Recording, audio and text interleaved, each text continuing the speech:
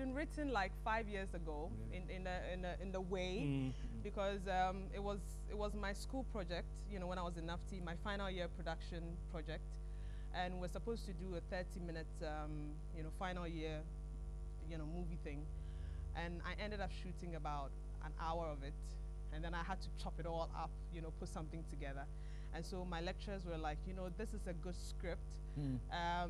If you ever get around to doing movies, we think that you should, yeah. Wow. So the skeleton of it has been there, you know, and so just around Perfect Picture, when we're just wrapping up on Perfect Picture, I took it up again and I said, you know what, let's do something different, you know, yeah, because people are beginning to think Sparrow is all about urban, you know, telling love, relationship in the urban Ghanaian style, you know. I said, let's do something different. Let's up.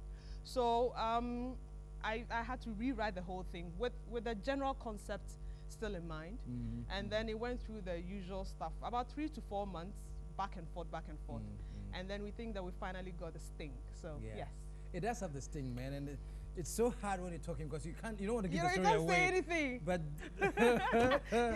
you can't say anything. But man, oh God, I can't say anything. Say something. Yes, say something. I'm going to say something, man. The movie doesn't end until it's over. Yeah, yeah, it doesn't end until it's over. Let me, please.